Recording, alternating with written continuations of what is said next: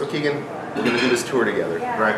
What excites you about going with a small group of your clientele to Austria and Hungary? I think the number one that excites me about this tour is that it's uncommon, you know, and that's what I try to do in sneaky little ways with our food, with our wine program. I think is uncommon as restaurant wine programs go.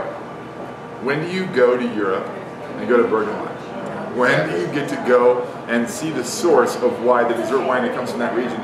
That's the reason. That lake bed, that unusual geographic dynamic that happens there is why the wine we love, the TBAs that we love, are from there. You know, I spent the first year and a half of my restaurant opening teaching my servers how to say "Torken der Ausleiten." Well, you know, now they want to know more, right? Now they want to know where it came from and why and how. And well, guess what? We get to get down to the grassroots of it. We get to talk to the people that created it. We get to find out the sensibilities of the people that made these wines worldwide known and popular. And to me, I think a big part of what we're doing is we're going to sit down and break bread with the same people. Exactly. We're going to eat and drink the wines in the context which they're made for. Exactly right. This is not a tour where you get on a bus and you go and you look at the vineyard. It's not like Not that. at all. We stay where the people stay. We live where the people live. We eat with the people that create it. And then we do something even crazy. We go to Hungary. Yeah. Now Hungary is something that Far end of the world. Yeah, I don't know about it, and it just so happens that Hungary and this part of Austria where we are happen to be around some really incredible marketplaces and some really incredible pastry regions.